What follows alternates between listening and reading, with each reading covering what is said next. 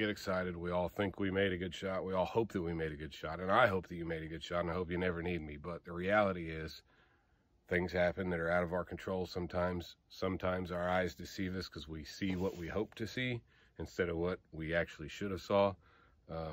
So when you get to your blood, or you find your arrow, or you watch the deer, try to pick out landmarks where the deer went. Try to examine the blood, if you will. You know, a lot of people say, oh, there's bubbles in the blood.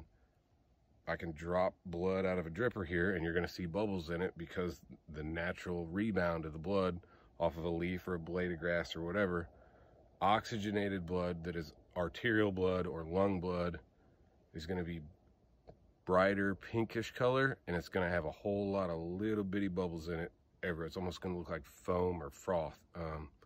Just because there's a bubble in the blood here and there does not indicate oxygenated blood and does not indicate an immediate fatal wound.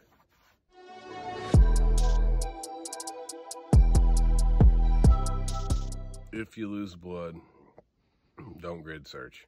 We can track through a grid search. It takes a really long time, and sometimes we can't track through it, just depending on, is there frost, is there leaves, is it grass, is it CRP, is it, you know, harvested crop, whatever. Every step you take on the blood trail, following your deer, you're picking up blood, you're picking up scent from the deer, and you're dragging it with you everywhere you go. So more oftentimes than not, we see a grid search, and then we see we're going to walk the field edges, and then we see we're going to walk the ditches, and then we call us as a last resort.